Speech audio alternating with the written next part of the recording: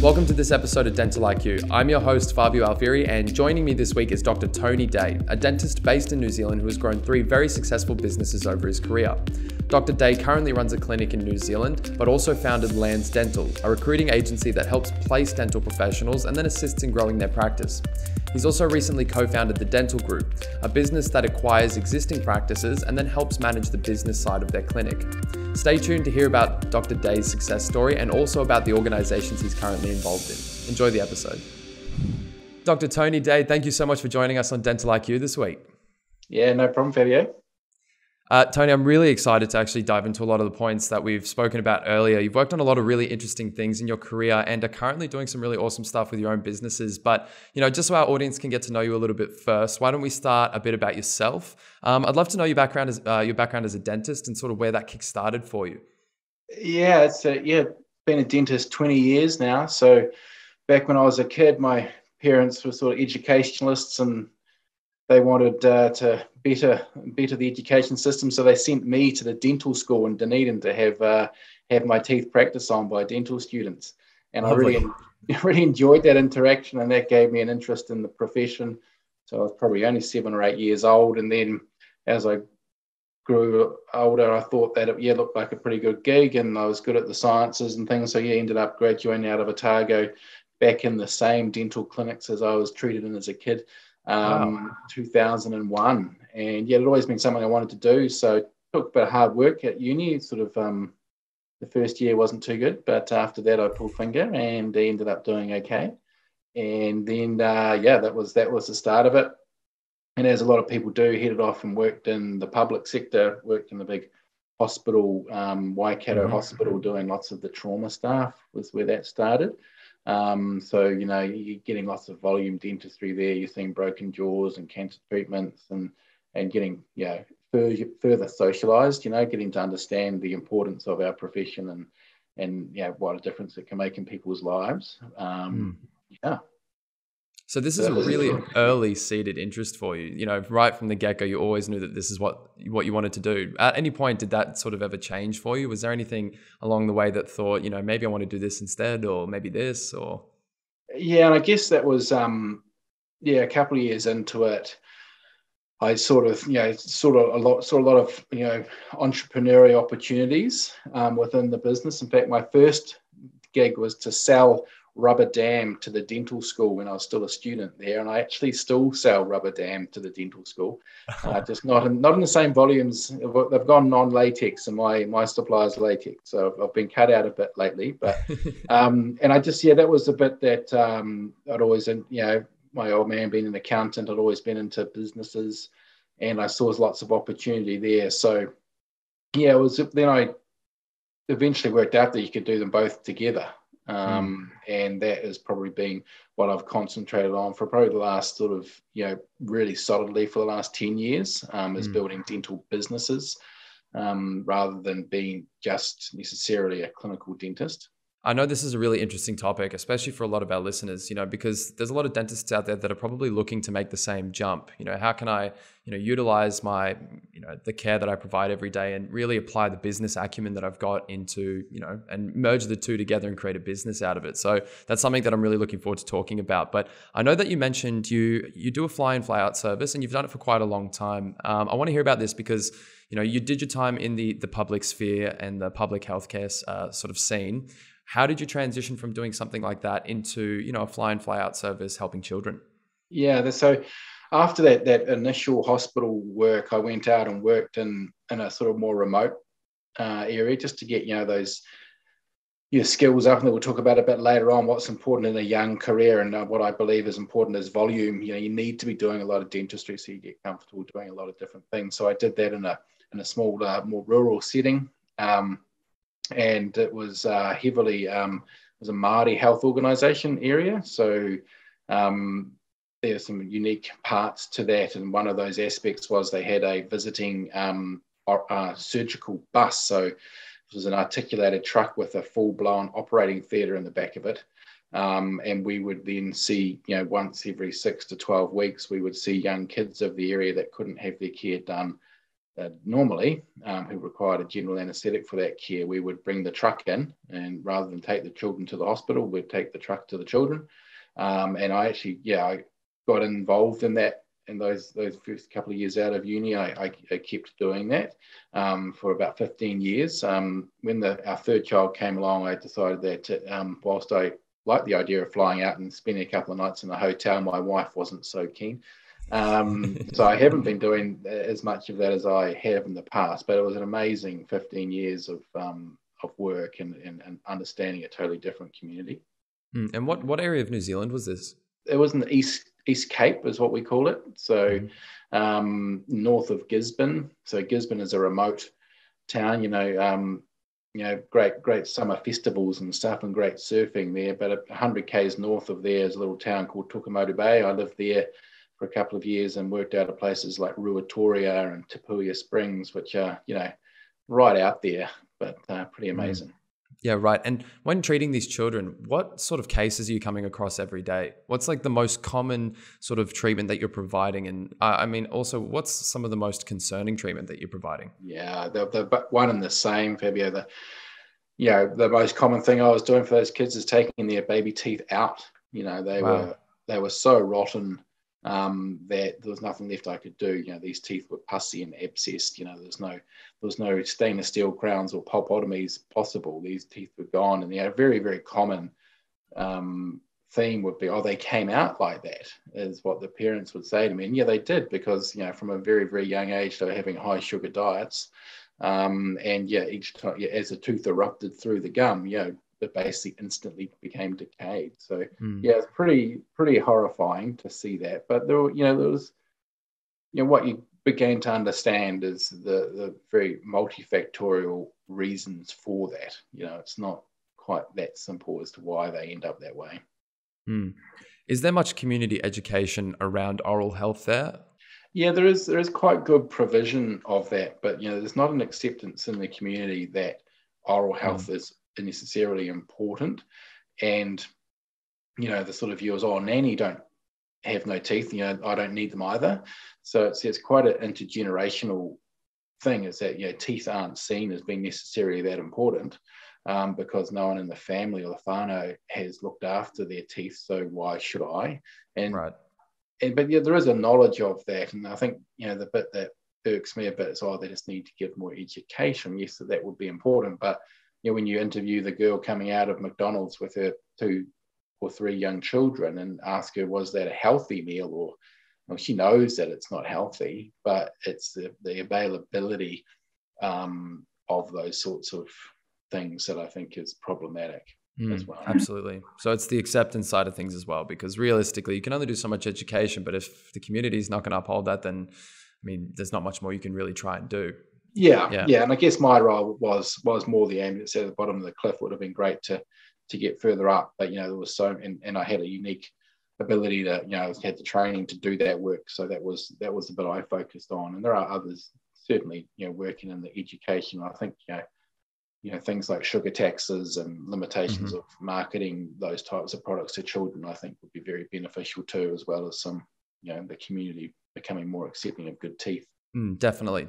So for all the everyday dentists out there at the moment, so aside from the helping the community aspect of this, which is amazing, you said before that you actually picked up doing this because, you wanted to become a great dentist and you needed to do more dentistry to get there. So do you think that that's, a big benefit for dentists to get out there and try and do something similar like this so that they can, work on perfecting their craft and experience different, situations within the sort of dental space? Yeah, 2 aspects of that. One is that just generally working in a community where there's high need and you can get your volume of general dentistry up. I think that's critically important. That there's something as simple, a younger dentist being able to get, just doing good local anaesthetic quickly and efficiently will then pave the way to do your 10 veneers in a few years down the line, because you can predictably get the patient numb. And then the other aspect of it, and dentists, generally speaking, are pretty socially driven people, and the giving back to the community in that way is really, really rewarding. And we have a very unique skill and a very needed skill. So I have on top of that, those general anesthetic trips I've done, I've also arranged a number of, general mobile dental clinics going to these types of communities and got groups of dentists to come along and volunteer their time. And the reward that stuff provides is huge. And our skills so well received. Absolutely. And the point you made about it being a very needed skill is so important, isn't it? Because, I mean, from a very early age, if you're not tackling this, nice and early, tooth decay and rot and all that sort of stuff, it can lead to really significant issues in the future. So yeah, the point of it being such a needed skill and very early on is bang on, for sure. Yeah. So tell me, you went from the public health space and you're obviously working, you fly in, fly out, giving back to the community and perfecting your craft there. So what was the next step in your professional career that kind of led to that more sort of business side of what you do now? Yeah, it was a wee stint back to the dental school for the third time, a patient, a student, and then a tutor. And there was sort of evaluating things there. I was saying, well, which direction do I want to go in? And I worked with some private practice work down there, and the principal in that practice had significant visions about what could be achieved, and I just sort of felt that those visions were probably quite good, but it's just actually putting those things into action was hard. And then life moved on a little bit. I ended up in Auckland, and I saw an ability to take some of those bigger ideas that others have had and actually just put them on turbo, because you've got the population in Auckland, and particularly a population that metropolitan city would typically have, people that are interested in cosmetics and aesthetics, dentistry and otherwise. And then I just sort of found an opportunity to practice some of that stuff, and a lot of it sort of ended up pulling off quite well. So it's evolved into a bit of emotionally driven aesthetics. I know is a big thing that you sort of practice in your clinics. Can you talk to me about that concept and why it's important to you guys? Yeah, so we started off back some time ago, I think maybe 2009, something like that. We started selling, discounted tooth whitening, which is a good concept. And we drove, and what we found from that, we made it accessible to more people.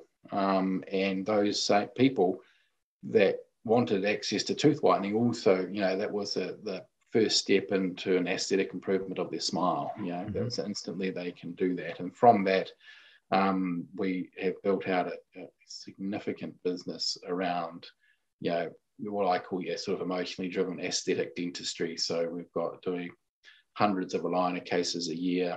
I don't know how many veneer cases we do a year, but I'm doing 2 cases tomorrow, so it must be quite a few.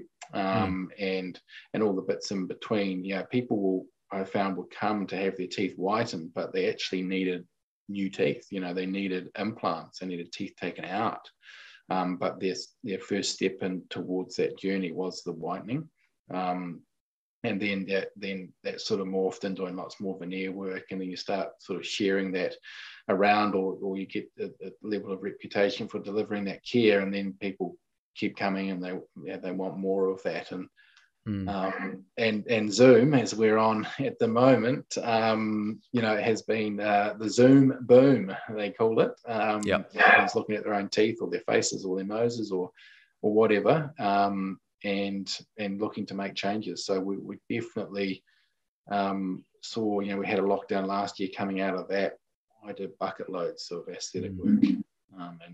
We're in lockdown here in Auckland at the moment, a sort of semi-rigid lockdown, and hopefully we're going to get as big a bounce back again.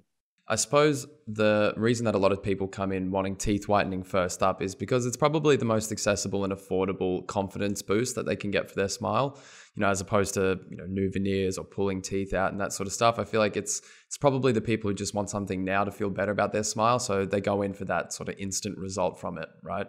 Yeah, totally. And look, I mean, it's a great tool done well.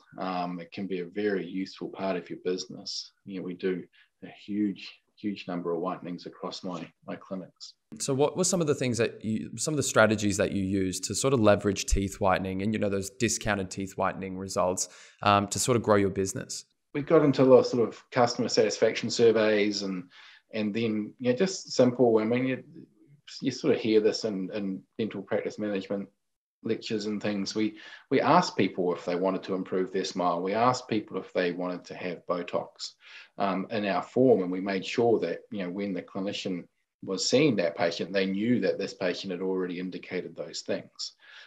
So then we could frame the conversation around that sort of work. So that was one of the tricks we used and still use quite successfully. Awesome. So I know for some time now you've actually been working on a bit of a project called Lanz Dental.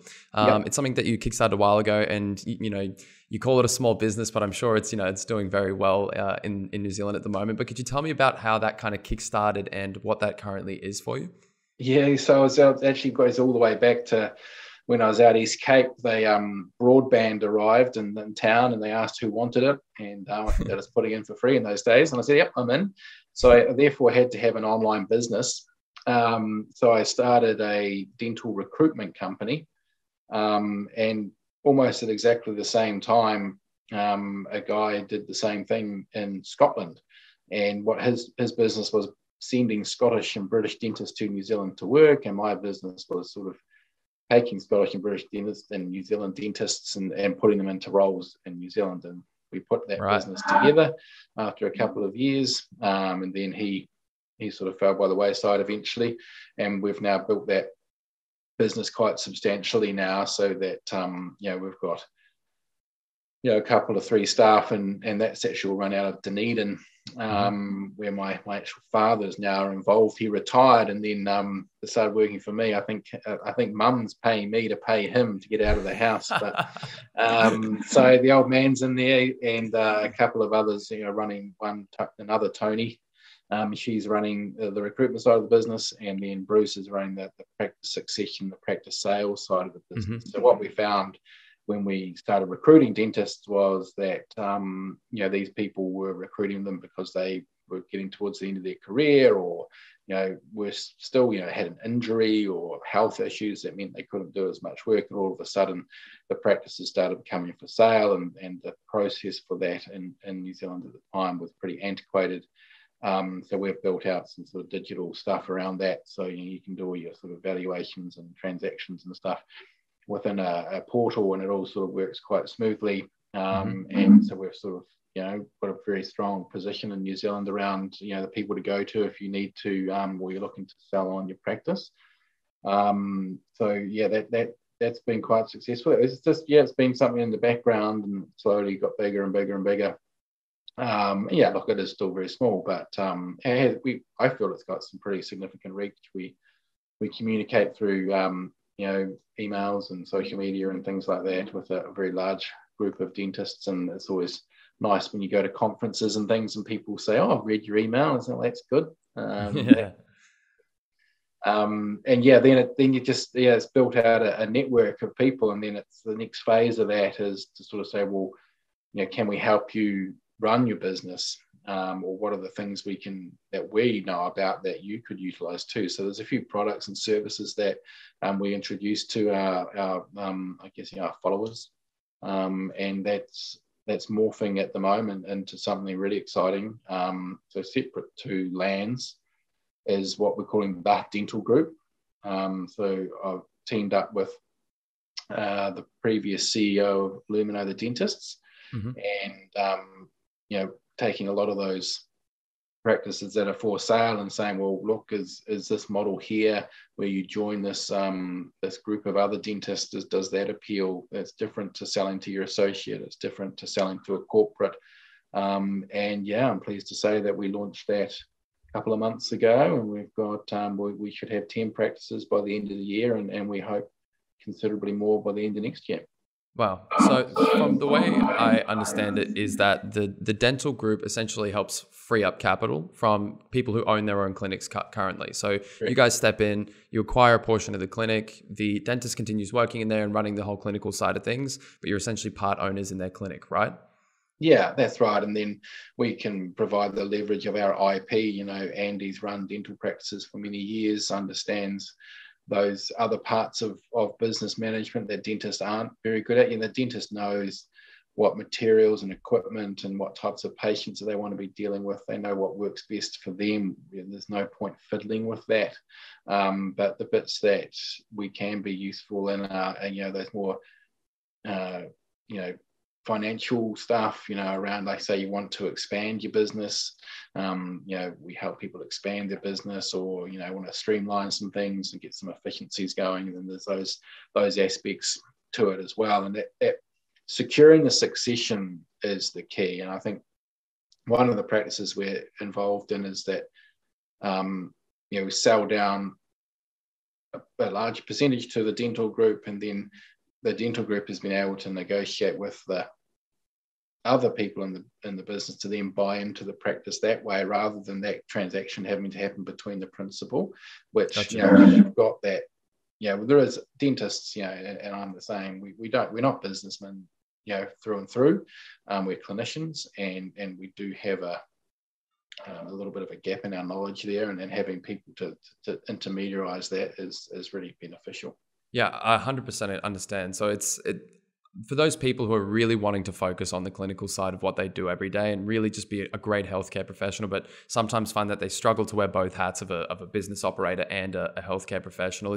You're essentially taking that stress off them. You're providing all the experience that you guys have, and show them how they can grow their business and work together with them on that and scale what they have, so they can continue to be a good healthcare professional and not have to really figure out where I can sacrifice, because, sometimes sacrificing, the healthcare side of things is, it's not the best outcome, I suppose.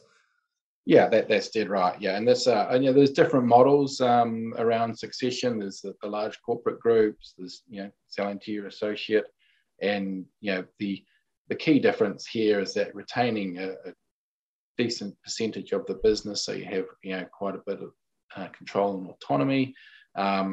And then there's also an opportunity to take some ownership in the parent business of the dental group itself. Mm-hmm. And that allows you to sort of, collectively build that dental group of like-minded people. Yeah, for sure. So what's next? What's on the horizon for Lanz Dental and the dental group then? So Lanz Dental side, we're excited about some aligner stuff that we're doing. So we're working with, and it sort of comes to one of those questions down further. We're talking about, who's out there hustling it, who's doing a good job in dentistry at the moment. And, my good mate Luke Cronin has put together an aligner brand here in New Zealand. We're calling it QD Active Aligners in New Zealand. So, I've had amazing success with that product already. And we're looking to grow that product out here in New Zealand through the Lanz Dental group of people, and potentially through people in the dental group too may want to pick that up. That's probably most exciting. But me personally, and I'm just starting a brand new practice. I think it opened on Monday. In the middle of a pandemic, right downtown CBD of a lockdown city. So, he's a bit hairy down there, but I'm sure we'll do some stuff, and I'm pretty excited about some new products. There's a pretty cool new whitening product coming out from High Smile that we're very excited to be using down in that clinic as soon as we can get our hot little hands on it. So that again, it's just driving that aesthetic, emotional type stuff, and on the back of that, we will layer in the implant work too. That's huge. There's so much need for that care. There's that bit of slightly older demographic, but we'll be doing lots of implant work down there. And then the dental group, we want to partner with and provide capital to a bunch of dentists across New Zealand that understand the business of dentistry, but want to focus clinically, want to secure that succession, but also will help the younger guys give them a bit of a leg up into some ownership. Or if you've got a young guy that wants to buy something, but maybe it's sort of a bigger practice, then we can help with the capital for that too, and then help with some of that IP of running it. So we're excited about the opportunities there. People have been really interested, so it's exciting. Yeah, great. Well, we'll do a little bit of a plug. If any dentists in New Zealand at the moment are listening and they want to find out more about, Lanz Dental, the aligner therapy that, Luke Cronin's now offering, and also the dental group, anywhere that they can find out more? Yeah, the best option is just the Lanz Dental website, which is just www.lanz.dental. And yeah, you should be able to find some posts and stuff about each of those products there, and an ability to contact me. I always love to chew the fat over dentistry. So yeah, happy to hear from anybody really on either of those any of those subjects. Great. And Lanz is Lanz, correct? Yep. Yep. Awesome. Originally, Locum yep. Adventures New Zealand is where the acronym came from. Right. Everyone, yeah. So, but Lanz, yeah, that's what we roll with. It seems to have a bit of credibility now, that brand in New Zealand. So I'm quite pleased about that. Yeah, great. No need to change it then if it's got a bit of credibility going for it. So that's awesome. All right, well, that's almost all the time we've got, but I really want to get to quick fire questions, the last segment we do for every episode. So I've got 4 questions for you, and first answer off the top of your head, Tony. We'll get stuck straight in. The first question is, what do you think will be one of the biggest advancements in dentistry in the next 5 years? This can be on the clinical side, but also the business side as well, if you had any thoughts. Yeah, so if you have the two questions, clinical side, it's the true digital workflow. You hear people talking about the digital workflow. Nobody currently knows what that is. Okay, like it's going to evolve into something that we don't quite yet understand. And certainly in my practices, they're heavily digital. Everyone's scanned, intraoral scan, cone beam scans, and melding all that stuff together. And I've been following cone beam particularly for a long time, and where they thought it was going to go, it hasn't gone there. It's gone slightly differently, and I'm really excited to see where that stuff goes. So I'll stay real close to that. On the business side of it, it's the continued and even more aggressive consumerization, is that a word, of dentistry. And if you want to be busy doing those aesthetic type stuff, those rewarding type treatments, then you're going to have to make sure that your customer experience, you would hate to say that, or at least patient experience, is exceptional. Right from your website to your products to how you're treated in the surgery. It is absolutely critical. And there'll be the ability for other people to compete in our space. High Smile, Smile Direct Club. Those sorts of things. It's about harnessing what they're doing, understanding why that's so successful, and a lot of that comes back to customer experience. So that's for me.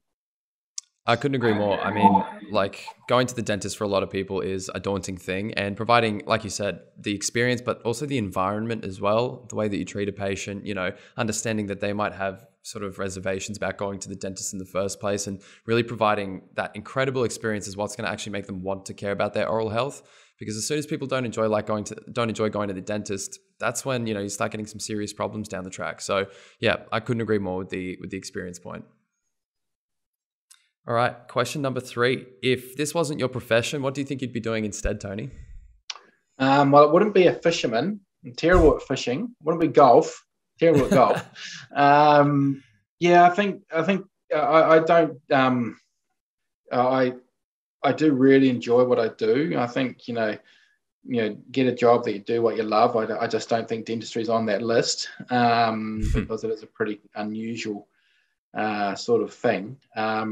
But yeah, I guess it would be more in the business side of things. My whole family's accountants, so I guess I'll probably just be a suit downtown. Yeah, something to exercise that business acumen that you were talking about before, I suppose. Yeah, that makes perfect sense.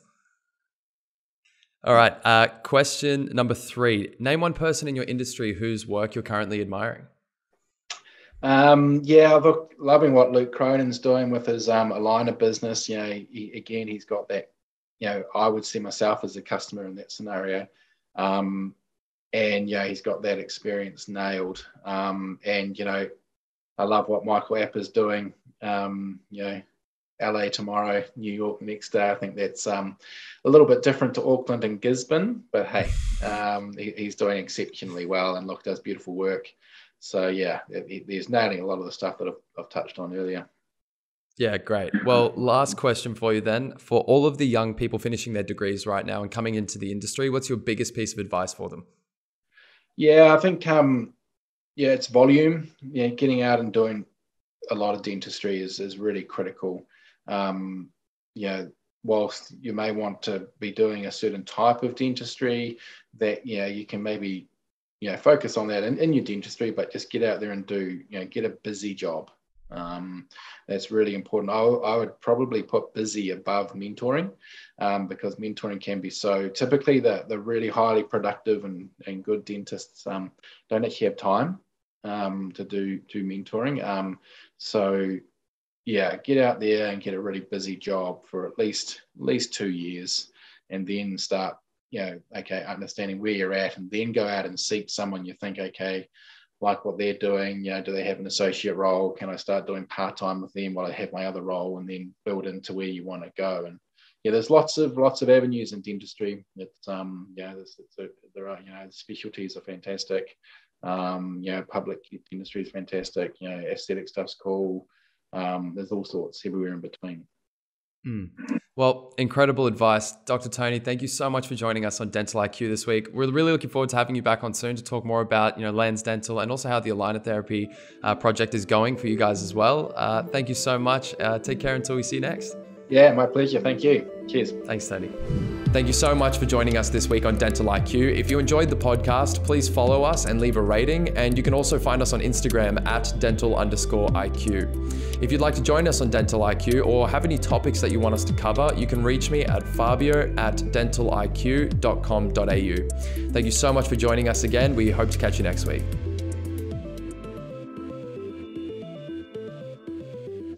Dental IQ is produced by Highsmile.